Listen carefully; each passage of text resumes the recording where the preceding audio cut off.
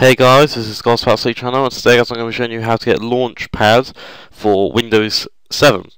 LaunchPad is basically almost like a iPad emulator for your computer. It's quite a complicated it's quite complicated to set it up. Well, installing is easy, but setting up is very complicated. I'm going to show you how to install it and how to do some basic setup, but obviously it's something you're going to have to work on. Okay, so just to let you know, all links will be in the description. So what you need to do is you need to go to this website right here, what's on divineart.com, and when you see it, you'll see this sort of screen right here, what's a sort of preview screen almost. And what you need to do is if you scroll down, and in the bottom it'll say download file, raw download. You then click download. It'll then automatically start downloading it, depending on what web browser you're using. So then navigate to wherever you saved it. So I'm going to navigate to my downloads folder, and it will be in a .rar file. So now you'll need to either use 7-zip or WinRAR to extract it. I'm going to create a new folder quickly, and to call it LaunchPad. Because I spelled it wrong as well. I'm going to drop and drag that RAR file into there. Now what I'm going to do is, you don't have to do that part with creating a new folder, it's just up to you. When you extract it here, and then it'll give you all the files. And once you've extracted it, there's a file called iPadLauncher.exe. You double click on that, and it will run the iPad launcher.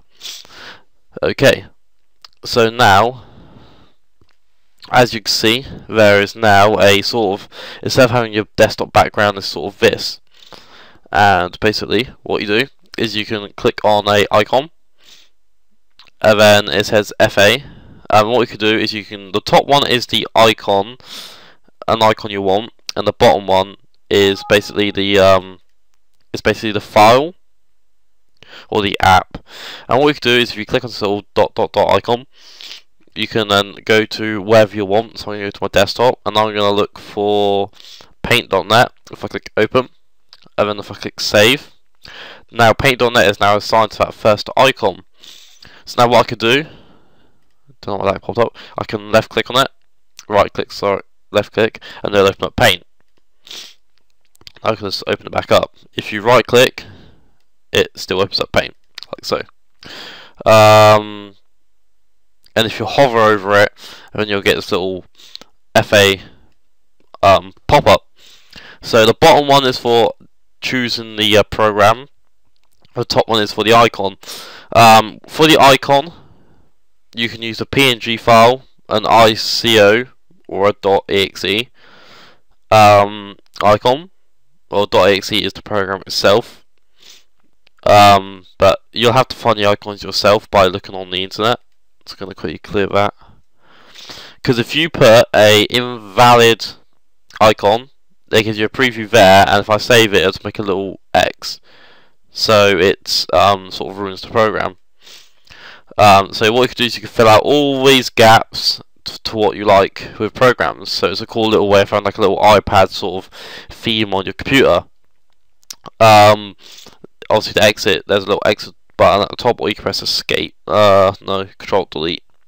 Or if you open up a program, and it will minimize this. Here you can see the home or the home button. If you click on this little pop-up comes up, and you can write down a password. So I'm going to put 1234 for basic, and then click OK. Now it's locked. And obviously wherever you click, it will ask for your password. So you've technically locked your computer. Obviously though, you can do Control Delete to bypass this if you do forget your password, like so. And then you can go to Task Manager and obviously stop the application. So I'm going to type in my password, hit enter, and I've unlocked it. So pretty much there you go. I'm just going to quickly open up that so I can get off the program. And it's down here, then to close it, you can just go close Windows or do your Task Manager. Okay guys, that's how to install LaunchPad. LaunchPad. Sorry, I was about to say it wrong then. LaunchPad for Windows 7. I'm not sure if this works for any other Windows software. I know it works for Windows 7. Not sure about any other older or newer. So if you do try it out and it does work, then please leave a comment in the description below for any viewers who are trying to install it as well.